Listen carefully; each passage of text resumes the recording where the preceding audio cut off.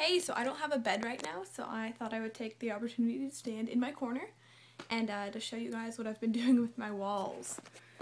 So this is my wall of pictures. Some being my own pictures, some from the internet. This is my wall of random stuff that I find important. Not much on this wall. Then I have some notes from friends and a lot of doodles that I did not doodle that my friends did. I did not draw any of those.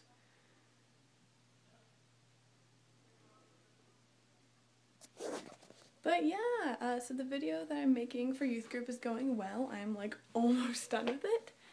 And now I'm just waiting for small groups to start. So yeah, quick, short, I don't know what's happening in this video. Bye-bye.